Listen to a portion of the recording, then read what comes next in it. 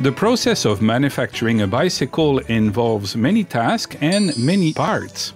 There is planning involved, there is logistics as well, and also tracking which part came from where. We're going to look here in 3 short demos that will cover the planning, the transport, and traceability of the manufacturing process. Let's start with the planning. The production has to match what is forecasted as sales. That means that you will need extra parts from suppliers to be ready to make the bicycles when you need to make them. In this case, we see from the forecast there is 10 issues. Suppliers might not be able to give you what you need. In this case, we see a supplier telling us that they cannot commit to 4,000 brake pads. They can only commit to 2,000. So we need to find another supplier for the missing parts.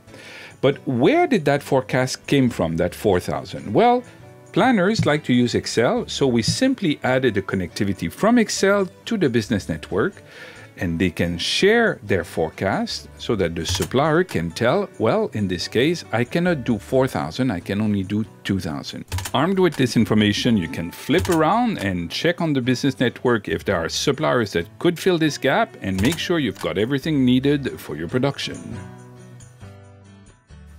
You've made lots of space in your warehouse to receive a large shipment for supplies that you need to manufacture your bicycle.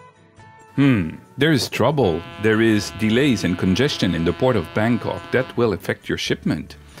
The system tells you that there is 1.6 million revenue that will be affected if this doesn't get resolved. You even see that there is 8 days predicted delays. You urgently need to find a new supplier for this, and the forecasting planning tool we saw before will take care of that. Having immediate access to information as it happens is the best way to protect that 1.6 million revenue by making sure you get supplies in your warehouse when you need them.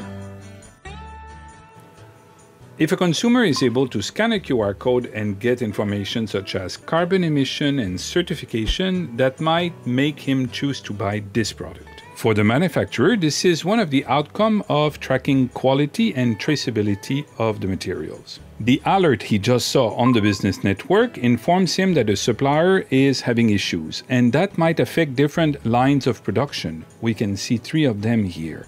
Think of 3 different bicycles, for example, all of which will be affected by that one single supplier. So action needs to be taken.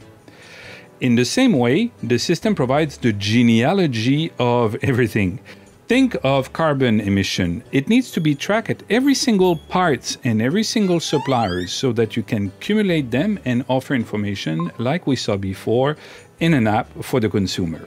And with this, we saw how the business network of SAP enables the tool for manufacturing to be powerful, collaborative, and get everything that is needed in order to get those bicycles on the road as soon as possible.